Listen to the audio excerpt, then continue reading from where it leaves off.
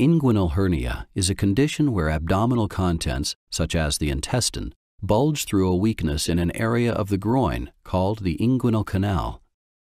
As the intestine pushes through this weakness, a hernia sac made from tissue lining the inside of the abdomen, called the peritoneum, surrounds it.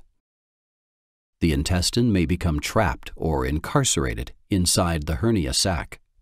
Over time, its blood supply may be cut off, leading to strangulation, where the tissue inside the hernia sac dies.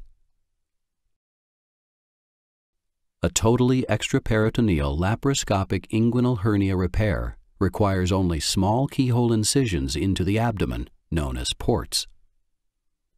To reach the hernia, the surgeon will insert a tube, called a trocar, through a port located just below your navel or umbilicus. This instrument will be used to separate the inner abdominal wall from the peritoneum. Then, a balloon surrounding the instrument will be inflated to create a space for the surgeon to work. Next, your surgeon will insert the laparoscope through the umbilical port. Images from its camera will be transmitted to a video monitor in the operating room.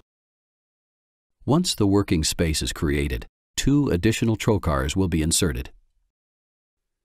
The surgeon will pass surgical instruments through them.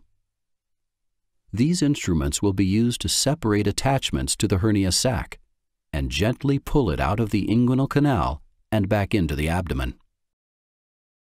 To prevent anything from slipping back through the opening, the surgeon will place a piece of mesh over it and tack it in place.